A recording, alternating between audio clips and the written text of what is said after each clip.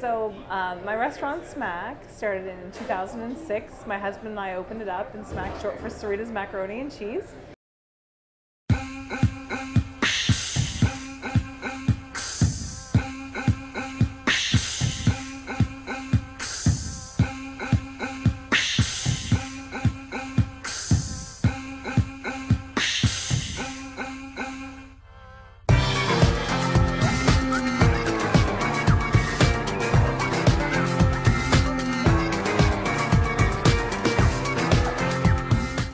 The reason we opened up a restaurant was because of the idea. So it wasn't like we were ever looking to open up a restaurant in general. It was just because we came up with the idea of a mac and cheese restaurant. And the reason, being like it just came up in conversation was because it's just one of those foods that everyone loves. One thing we always wanted to do and what we strive to do is to elevate mac and cheese to like an entree. So at our place, we could do, we have a build your own menu. We have tons of recommendations with, that are vegetarian or meat, so it's a full meal, and we also cater to a lot of allergies. So, we can do everything gluten-free. We offer vegan. We offer reduced lactose. So that was, that's always been our goal, is to make sure that anyone who wants mac and cheese is able to eat ours.